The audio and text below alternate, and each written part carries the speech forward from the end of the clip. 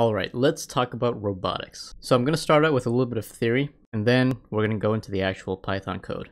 So here, I have a picture of the simplest possible robot arm. The technical term for robot arm is a manipulator. And I'm looking at this textbook here, which is from the University of Illinois, specifically from their Intelligent Motion Laboratory, part of the CS department. And this is an excellent textbook with lots of great explanations, clear math, and most importantly, really good figures. So this one right here is a planar manipulator with two joints, these circles here, and two links. So it's planar because it's just in 2 dimensions, but this can be generalized to 3 dimensions, so I think it's best to start here. But physically, these joints here are motors, and they go through a particular angle, which we can control. The links here are rigid lines, rigid parts of the arm, and we cannot control them except for the angle. And here we just have 2 links, 2 joints, and at the end, the end effector. And that's just a generic term for a robot hand. So we could put a literal hand here. We could also put a robot grip. We could put a screwdriver, whatever tool we want. And the whole point of robotics, and specifically motion planning, is that we want this end effector to go to a certain goal. And specifically, we want to move this to a specified position and a specified orientation. And the question is, how do we move these motors so that we get this end effector to the position and orientation that we want to go? Let me briefly mention here that this type of joint, where it moves through an angle like this, is called a revolute joint, from the word revolution. But we can also have other types of joints, like a prismatic joint, which is a linear joint, where one link slides relative to the other. So imagine a telescope or a tripod. The motion is linear, right? But we can also have things like hinge joints, so that's like a door. But typically, especially for industrial robots, all the joints are these revolute joints. So it's probably best just to start with these types of joints. So basically, note that the link here, the distance from one joint to the other, doesn't change. I mean, it's a rigid body, right? But the end of one link versus the beginning of it can change because of this motor, right? So there are 2 problems to solve here. So one is, given I have some values for these motors, where is the end effector? And that's a very easy problem to solve. So that problem is called forward kinematics. So given these joints, we're going to move forward from the base. This first link here is called the base. And we keep going until we get to the end effector. And there's another class of problems called inverse kinematics, which is much harder. And that's the problem that I mentioned at the beginning, which is where we have some goal for the end effector, and we want to compute backwards what the Q1 and Q2 would be to get to where we want to go. So I'm just going to stick to forward kinematics. And long story short, we can represent where this end effector is going to be by a series of rotations and translations. So a translation is where you move only in position. So this is just adding a vector, right? So we start here. This is some vector in 2 dimensions, 0, 0, right? And we have this other joint here, and we move along x and we move up y. And that change is just another vector, right? We add that to 0, 0, we get the position, the center of this joint there. And then we repeat the same process to get to x. And that gives us just the translation of x. But if we want the full story, if we want the rotation, which is to say the orientation of x, we need to take into account the angle as well. So the rotation of this link and the rotation of this link. So we can use rotation matrices, and if you remember from last time, a rotation matrix is just a special type of orthogonal matrix. So a 3 by 3 matrix. In this case, because it's 2D, we can just do a 2 by 2 matrix. And from this angle Q1, we can compute the rotation. So this L1, if Q1 is 0, it just lines up with this line here. So the positive x-axis, for instance. And by applying Q1, we can compute what the rotation matrix would be. And by adding the translation as well, we can get this line here, right? So we get the orientation of this line and also the position of this joint. And then, taking this to be the new origin, we can also apply another rotation matrix based on this Q2 value.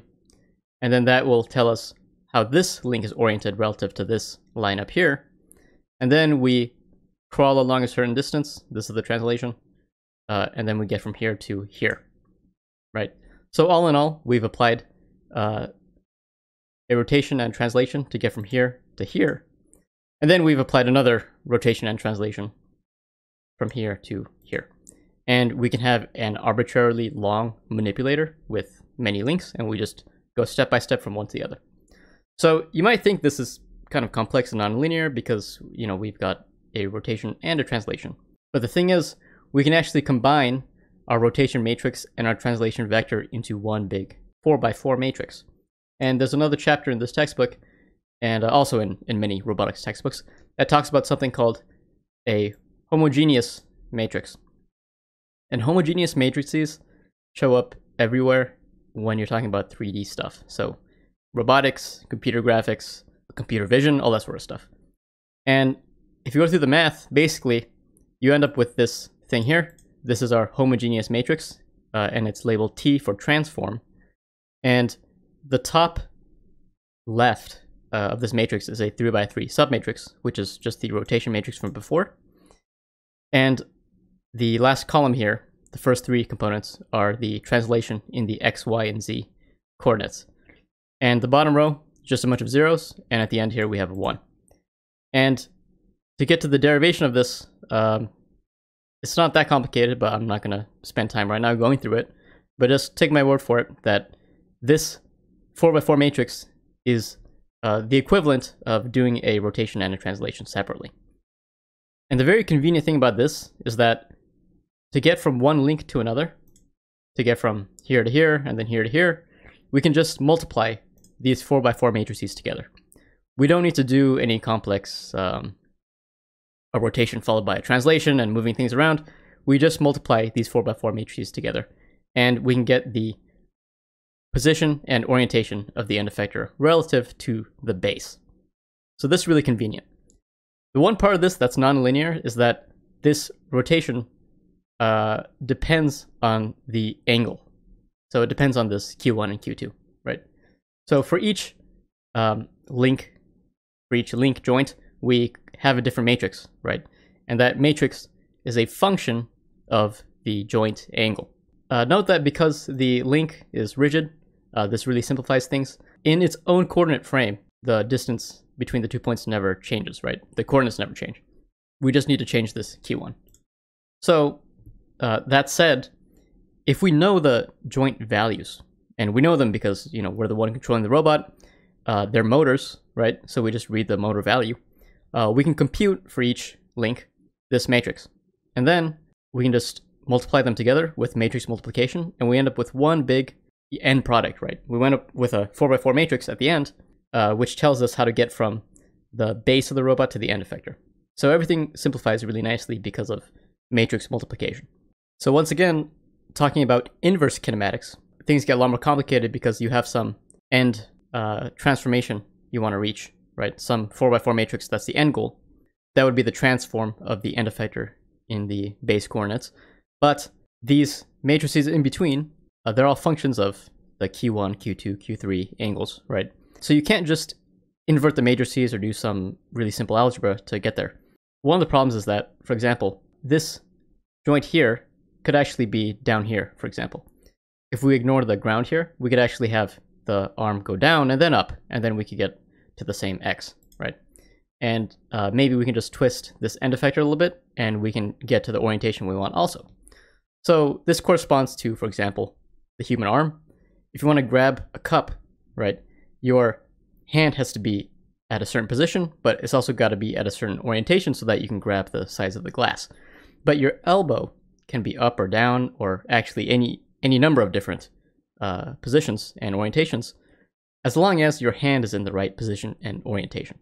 So you have basically an infinite number of solutions in which you can place your hand. So typically, you place your hand in the most natural way.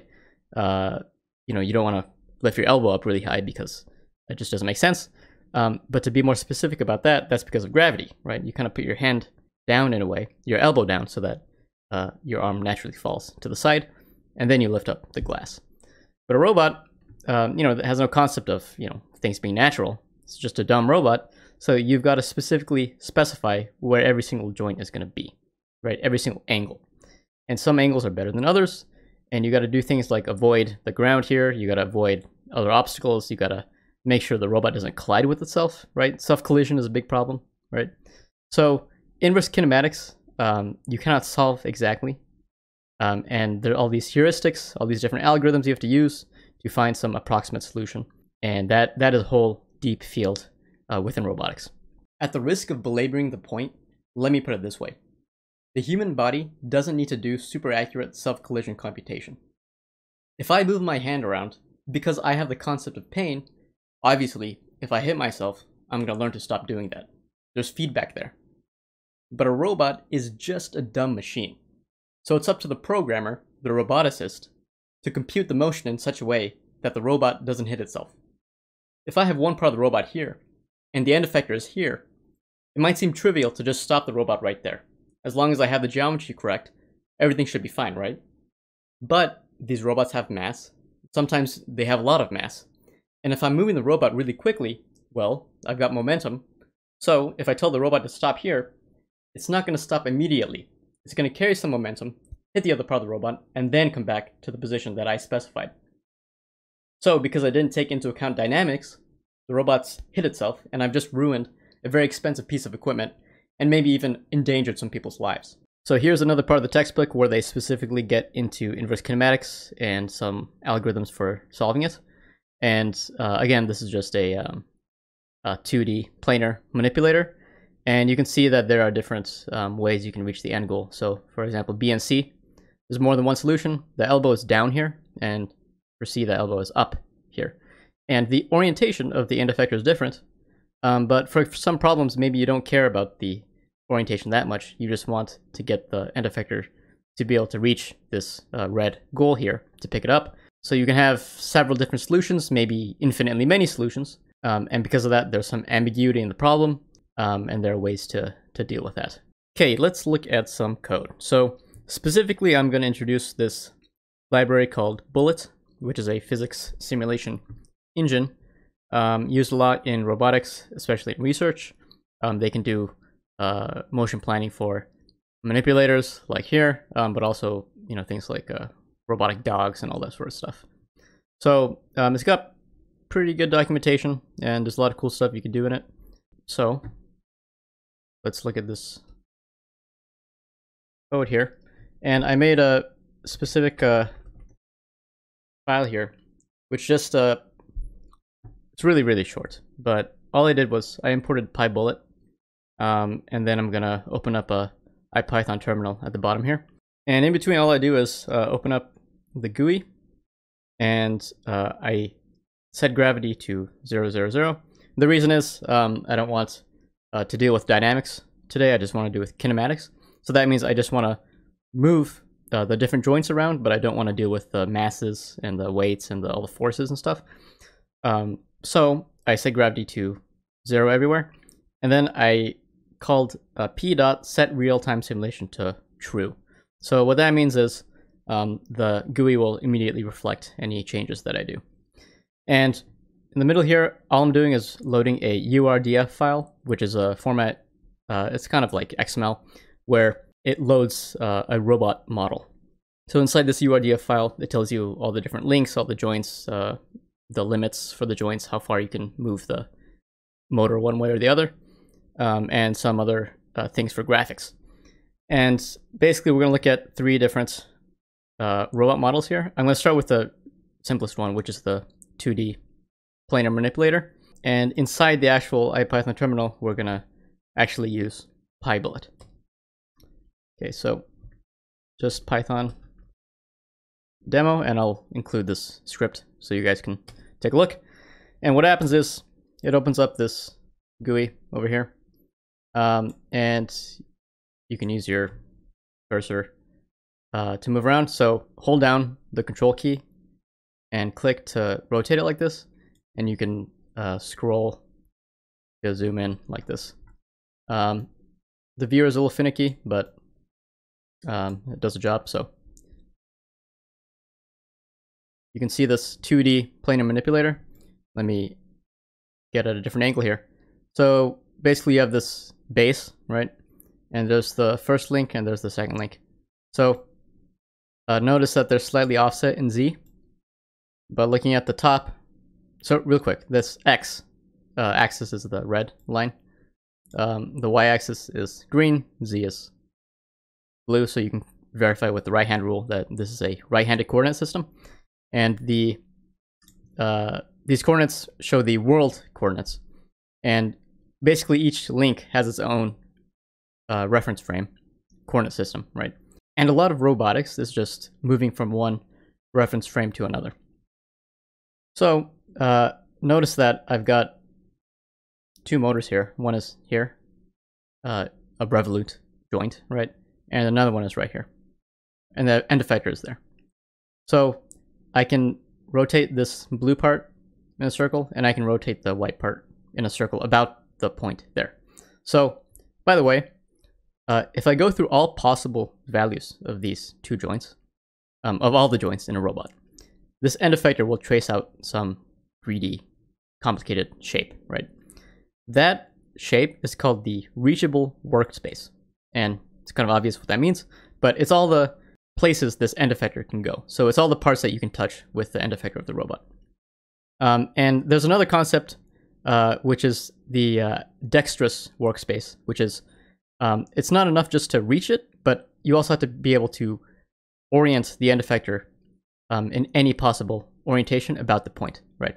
So for example, if there's one point like way out here, okay, maybe I should point it right there, the end effector might be able to just barely reach it, but you can't have the end effector approach it from some arbitrary angle. All the points where you can both reach it but also have some arbitrary angle of attack, that complex shape is called the dexterous workspace, because you can, dexterously manipulate the object at that point. So anyway, back over here in the IPython terminal, I just ran the script, and then before exiting I dropped into this terminal here. Alright, I just made some space here, and I got P, and I've this Pybullet, and I got NP, which is NumPy. And if you look at my script, I load the URDF file, and I create this variable called robot. And this is just an integer, just 0, but it's just, it's the index of the object in the environment. And this becomes more clear when you use Pybullet, because I have to pass this index into almost all the functions I'm going to use. So, for example, I can do get num joints, and I pass the index of this robot, and it tells me I have 3 joints. So what this means is, well, I got the base, I got this one in the middle, and the end effector itself is also a joint. But we're just going to look at the first two. So I can get the info for a particular joint. So let me just call robot and get the 0th joint. So that's the base. And you can look at the Pybullet quick start documentation to see what all these return values mean. But just real quick, some things are obvious here, like the name of the joint, joint 1, name of the link, right? And then here, this is the lower limit of the joint angle. This is the upper limit, and these are in radians. Everything's in radians here. So this just means, I can go from -pi to +pi. So I can move in a complete circle. And if I look at the other index, so this is the guy in the middle here, right? Joint 2, link 2, also the lower limit is -pi, the upper limit is +pi. So now I can actually move some of these joints. So for that, I want to do this function called reset joint state. All right, I pass robot, pass the index I want to move, so I'll just move joint 1, and let me just move it through pi over 4, right? So 45 degrees, and you can see over here in the viewer that it has moved by 45 degrees, right? So I can also do the same thing to the other index, the other joint. So here, let me move by 90 degrees, and there you go. Right. So that's you know, basically forward kinematics, right? I'm explicitly specifying the joint, and I'm seeing where the end effector is going to go. And let me stay on this point for a while. So I'm going to move this guy back to 0. And let me straighten out the other link as well.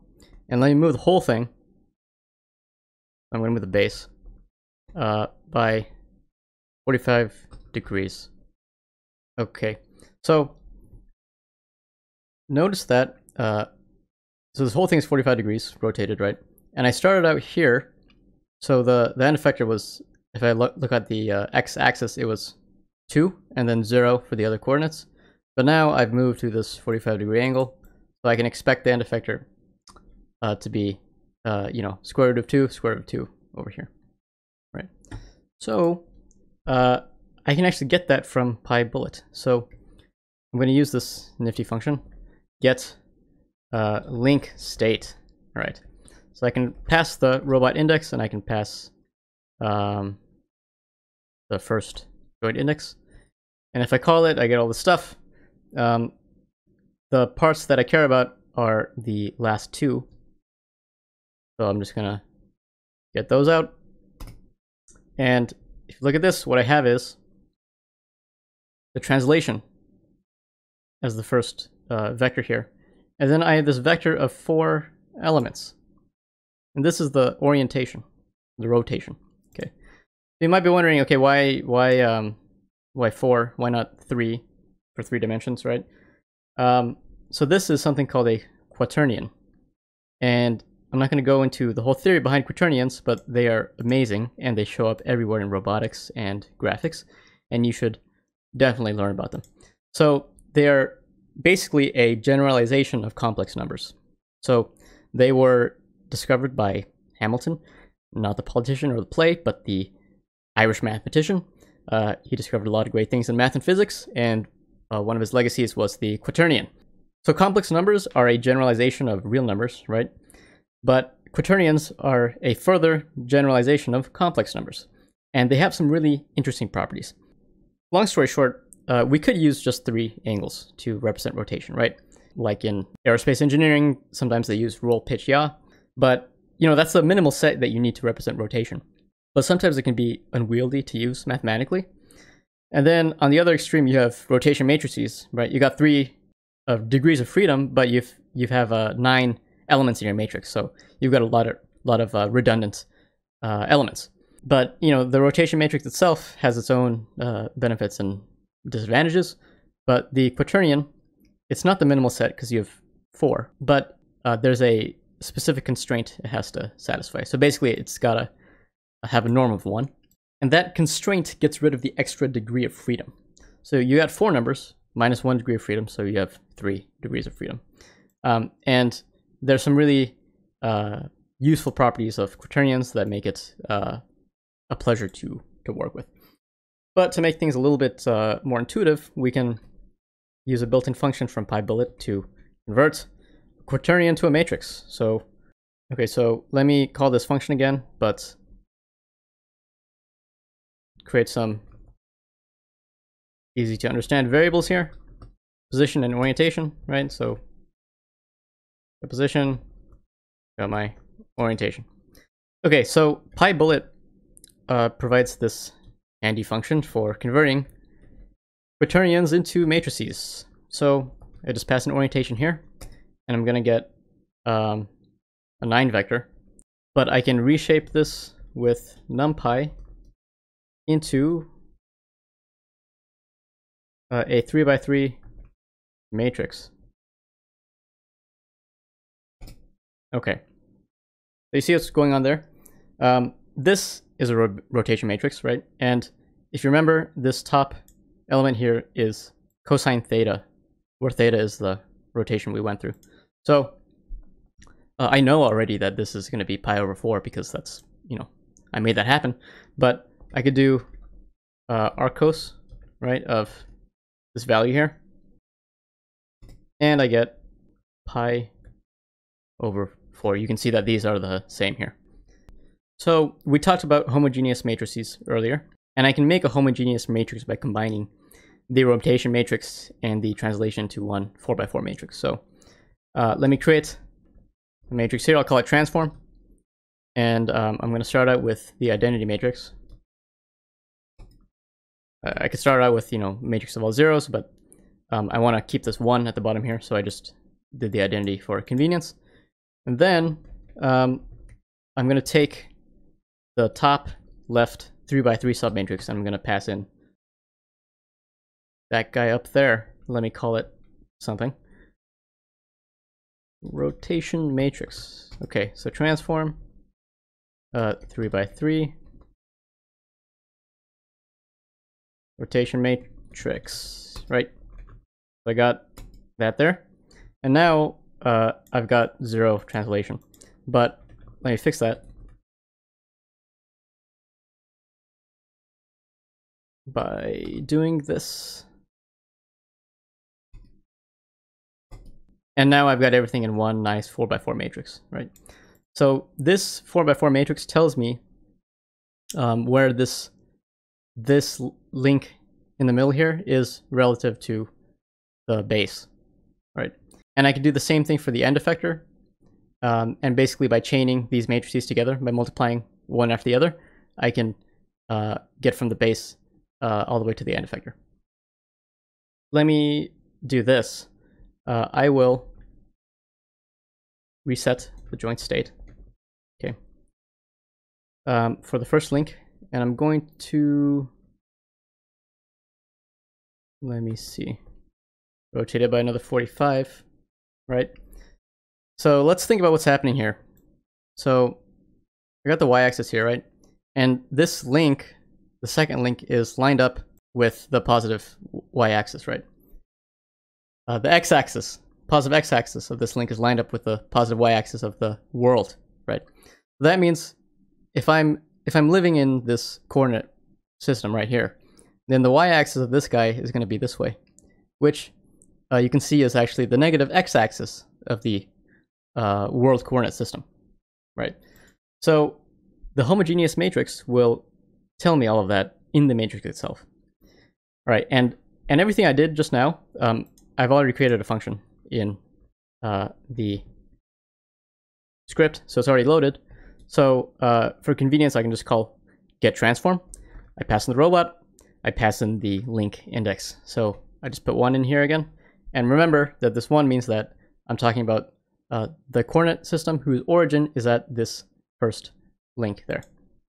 Okay, so I call that, and it computes exactly what I had before. But notice that the rotation is different, right? I added another 45 degrees to make this 90 degrees relative to the x-axis. So if I look at these columns here, I see something really interesting. So normally, if you have the identity matrix, you have 1, 0, 0, 0, 1, 0, 0, 0, 1. So the z-axis did not change, right? I still have 0, 0, 1, right? Z-axis of this guy lines up with the z-axis of the world. But the x and y axes are different. So just like I said before, the x-axis of our new coordinate frame, that's the first column here. This is 0, 1, 0, which is the positive y-axis of the world, right? That's exactly what you see here. Positive y-axis. This is positive x-axis in the local reference frame. Here, in the second column, I've got minus 1, 0, 0. That's negative x. So the y of this local coordinate system is the negative x of the world system. And that tells you the whole story about how this reference frame is situated relative to the world. This homogeneous matrix is a very compact and efficient way to represent positions and orientations.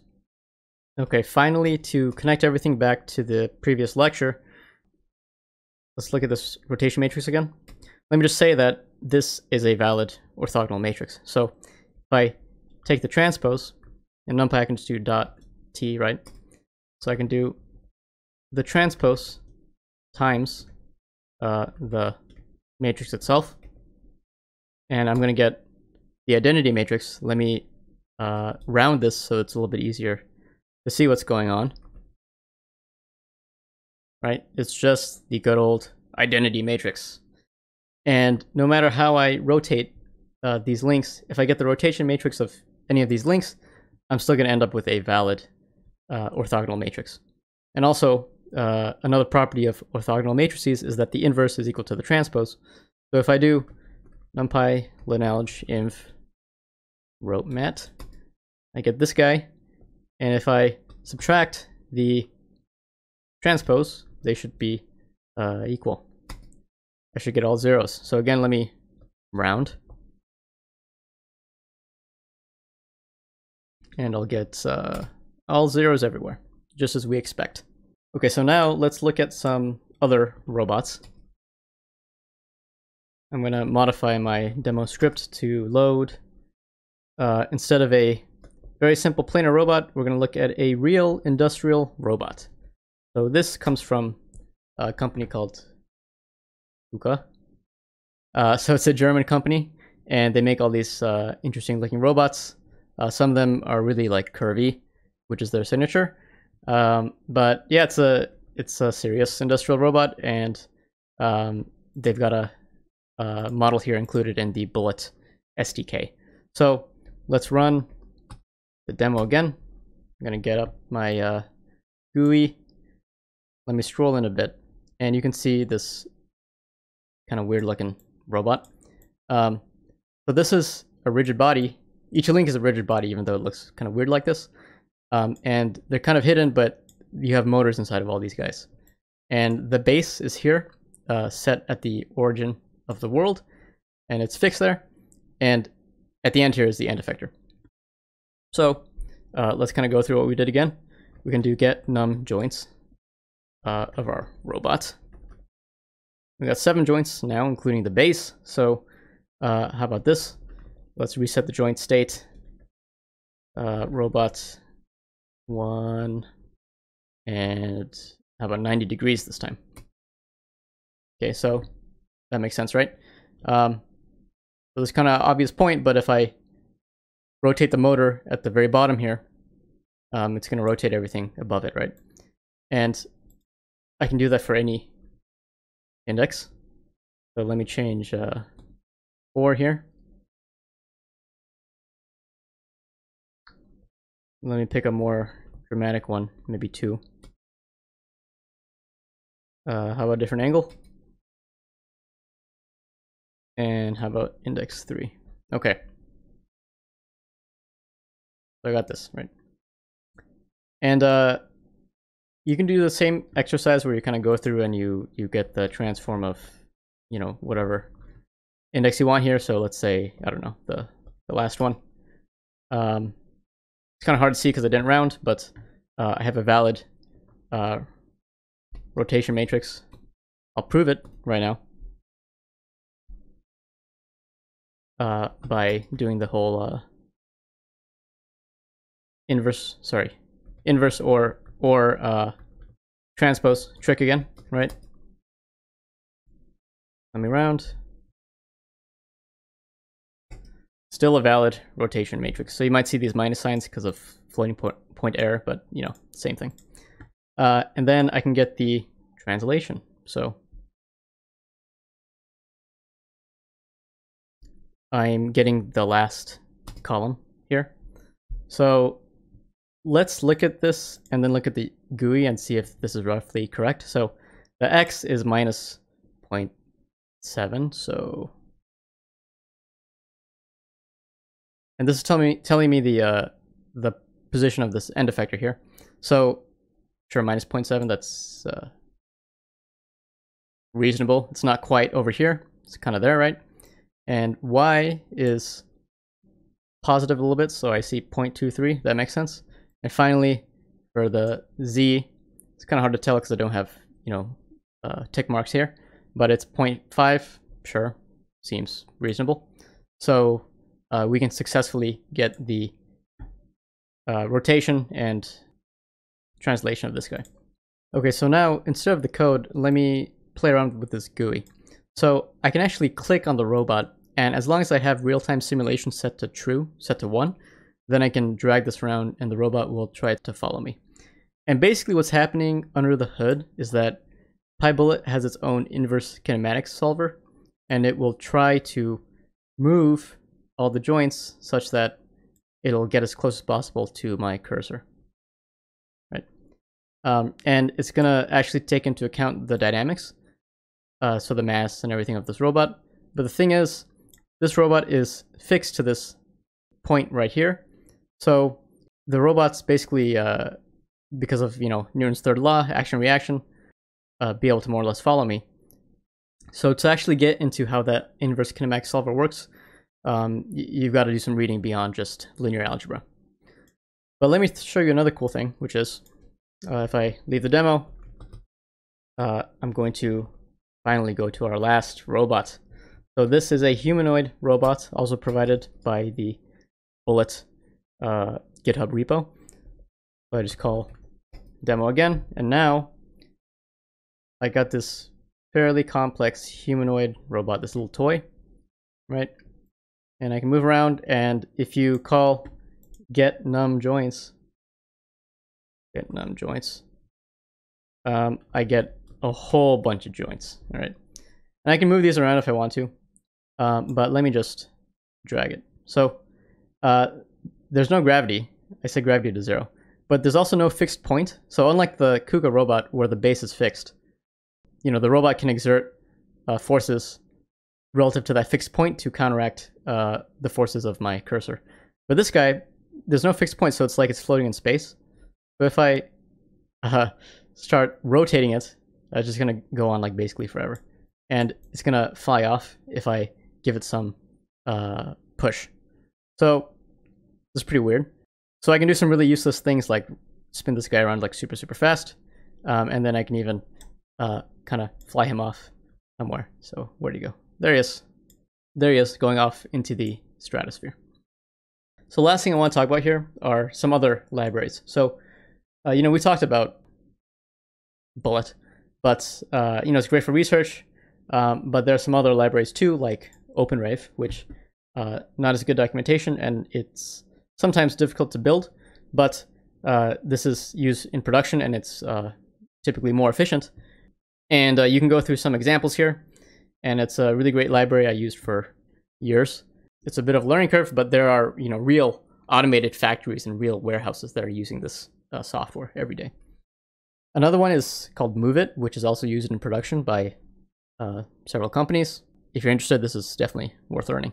It also integrates with this thing called the Gazebo, which is another framework. So you can see a simulated warehouse here, and they've got a Kuga robot here. And also they got the humanoid robot from before over here. So this community is like really connected. So they're all, they'll interface with each other. So like ROS, the robot operating system, also integrates pretty much all of these. So you can go ahead and go down the rabbit hole in terms of robotics libraries. Finally, I just wanted to look at a cool picture of a robot, which is the Canadarm. And this was contributed by Canada to the International Space Station. And it's a giant manipulator attached to the ISS. And it's used to do things like repair parts of the ISS. And in general, it's just really cool.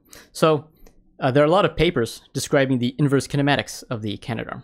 And in particular, there is this PhD thesis from this person, Vincent Dubanchet. Sorry, I'm mispronouncing your name, but this is a really great thesis. And there are all sorts of awesome explanations of spacecraft, robots, and the linear algebra involved, and lots of algorithms and physics. So really cool PhD thesis here. And if you got time, I recommend you kind of browse through this. And as in most robotics papers, this thesis makes heavy use of homogeneous matrices.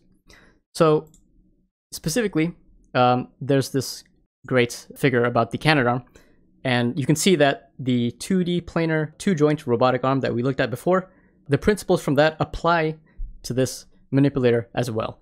You just have a bunch of revolute joints here, just a bunch of motors, right? And then this RE at the end here, this is the reference frame of the end effector. And for each joint, you have an associated theta. This is the theta that you can control. And for a specified goal for the end effector, a specific translation and orientation, you can use inverse kinematics to find a solution for these theta values.